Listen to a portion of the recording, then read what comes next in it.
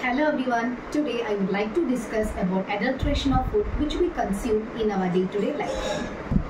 Adulteration of food and foodstuffs is done by black marketers, hoarders and other profiteers, and it is a common act which is done for the intention to accept their products, to make it attractive and also to make it saleable, to make easy money.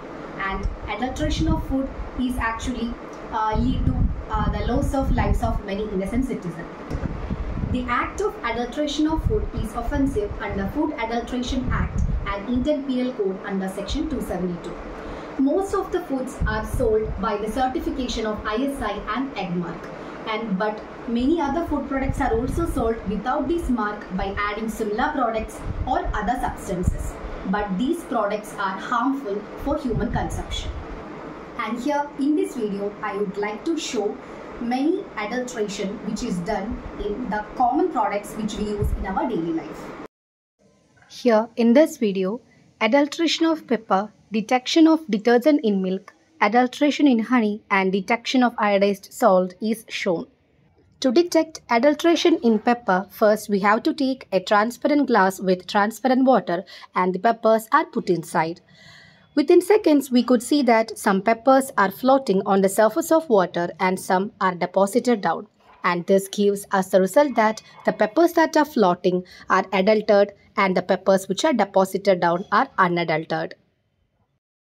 Next is the detection of detergent in milk. That is, we have to detect whether the milk is adulterated with detergent. For that, we have to take a transparent bottle and add some water into it and mix the water with the milk.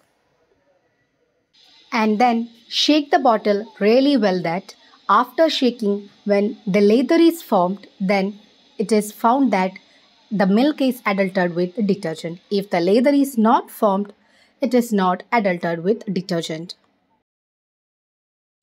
Next, we have to find out whether the honey is adulterated or not. For that, we have to take a transparent glass with transparent water and add some honey into it. Stir it very well to find out whether the honey is getting mixed with water. If it is getting mixed very well means it is an adulterated honey. If it is not adulterated and it is pure honey. Next, we have to find out whether the salt is iodized salt. For that, we will take a slice of potato and add some salt into it and spread the salt throughout the potato. After 1 minute, add 2 drops of lemon juice into it and spread the lemon juice throughout the potato. And after some time, if blue color appears, then the salt is iodized salt. And if the blue color do not appear, then the salt is not iodized salt. Like this, adulteration of many products could be done in our homes itself. Hope you understood. Thank you.